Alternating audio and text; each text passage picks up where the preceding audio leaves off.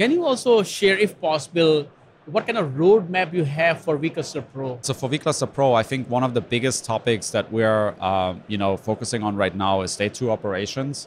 So obviously, if you have a fleet of virtual clusters, ultimately, you want to make sure you set up your monitoring and your logging up for these virtual clusters. Then, things like how to back up a lot of virtual clusters and have disaster recovery mechanisms for virtual clusters is really important.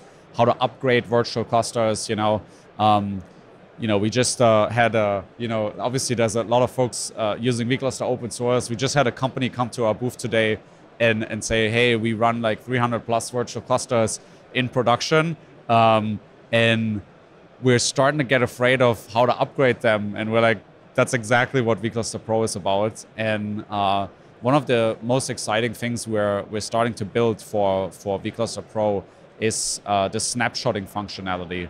So you can essentially, just like a VM, you can take a snapshot of an entire cluster, and it pushes the cluster's state into an OCI registry.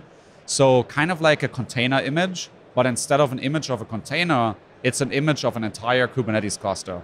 That's something really exciting because you can take backups in seconds, or you can move a Kubernetes cluster, a virtual cluster, from one cloud to another cloud, or from one data center region to another data center region, or from your private cloud to the public cloud. I think that's going to be very, very exciting. This is not available yet, but it's a really big R&D topic for us. And I'm sure once